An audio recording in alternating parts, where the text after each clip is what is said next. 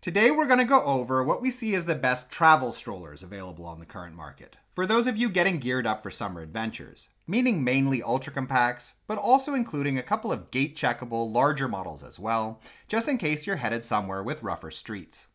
So let's hop right into it then, beginning with the Bugaboo Butterfly, which has the key advantage of larger than average seat dimensions that include a 56cm backboard and a 19cm adjustable leg rest, two elements that, together, extend the age at which a child will have a comfortable napping position beyond what is offered by most other travel strollers. On top of this, the Butterfly also has a large and accessible shopping basket and is built quite sturdily for its size, making it a good investment for the long run rather than just something to use on holiday. The Butterfly folds down to within the IATA's guidelines for cabin luggage and has a one-handed, one-step folding process that won't leave you struggling at the gate. Its shoulder strap is a little too short for comfort in my opinion, but the leg rest does double as a handle, and all in all then, in my opinion, the Butterfly can be a great choice for travel to any smoother destinations, like amusement parks or big city sightseeing, provided that the roads don't get too rough, as the model has somewhat smaller than average wheels, and also provided that you won't need to carry your stroller folded for too long. Next up is the Baby Zen Yo-Yo 2. Which, unlike the Butterfly, is one of my favorite travel options for situations where you'll need to carry your stroller a lot, due to its long padded shoulder strap as well as its slim folded profile, which makes it more comfortable to have under your arm. Like the Butterfly, the Yo-Yo also folds down to within cabin luggage guidelines, and Baby Zen has even gone the extra step of working to get the model specifically approved as cabin luggage by a wide variety of airlines. Folding the model takes a tad more work than with the Butterfly, and the lack of an inbuilt leg rest and shorter seat back make it more of a just getting around model, rather than a mobile easy chair. But note that the Yo-Yo does have larger wheels than the Butterfly, which gives it more versatility for handling broken sidewalks and gravel and stuff when you need it to. And in my opinion then, the Yo-Yo is a good pick for backpacker style traveling, where you may need to carry your stroller a lot on buses and trains, and you're never entirely sure what sort of ground the next station will bring. Alright, moving on is the Jules Air Plus, another well-manufactured and much-loved model that combines some of the positives of both the Yo-Yo and Butterfly, with its easy, one-handed, one-step fold, folding down to IATA standards, having a comfortably functional shoulder strap, a large and accessible shopping basket, and having similarly sized wheels to the Yo-Yo for that little added ability to negotiate rough patches. There are a couple of negatives with the model, in a somewhat fiddly zipper that you need to zip to get the seat fully upright, as well as the lack of an inbuilt leg rest. But that being said, the Air Plus does have a generously tall backboard, and a leg rest can be purchased as an extra accessory, which is also the case with the Yo-Yo, by the way. On top of this, it's worth noting that the 10-year transferable warranty that Jules provides with all their strollers is by far one of the best guarantees on the market, making the Air Plus a worthwhile, all-round useful ultra-compact to consider for a wide variety of travel situations.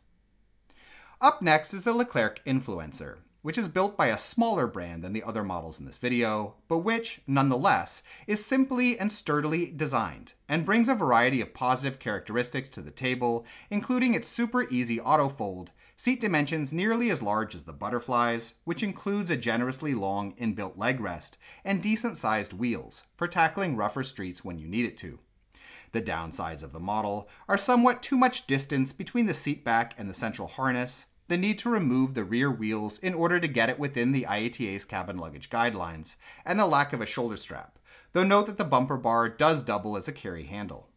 These negatives aside, however, the Influencer still hits a lot of the bigger marks when it comes to what one ideally wants out of a travel model in my opinion, being easy to fold, sufficiently sturdy and terrain versatile, and being comfortable for naps as well as just getting around. And in addition, it also comes with a little more extra stash included with purchase versus other similarly priced models.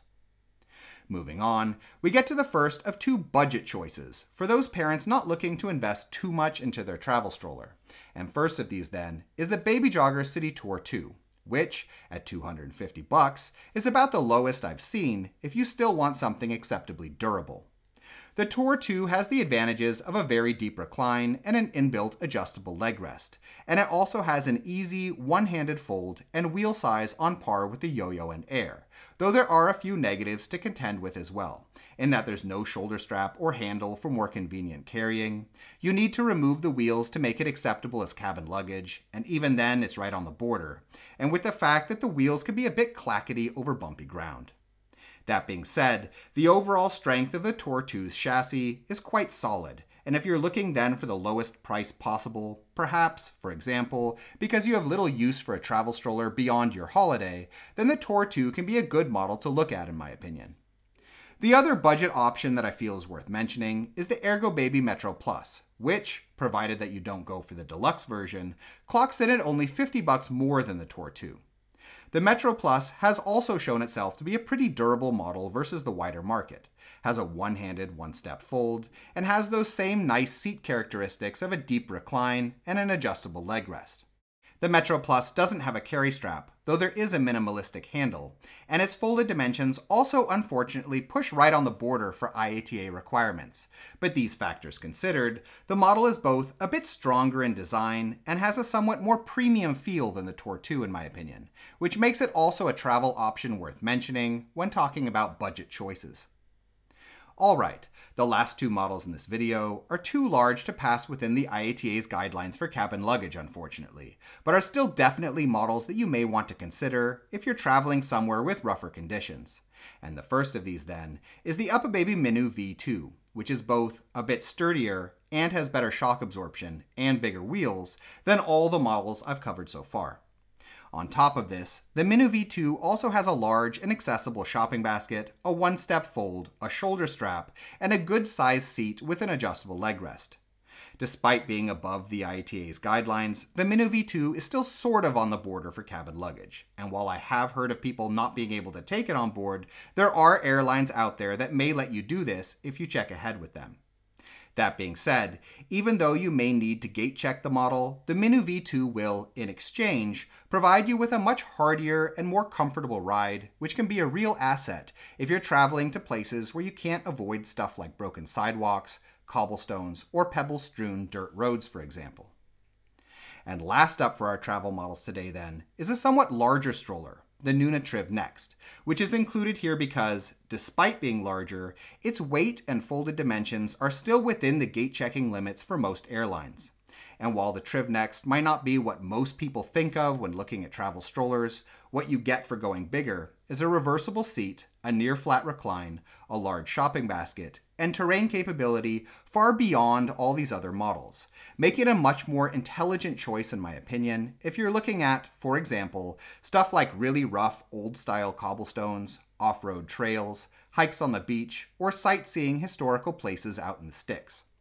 In my experience talking to parents, it can be really easy to get caught up with planning the plane trip, as opposed to thinking about what you'll need at your actual holiday destination.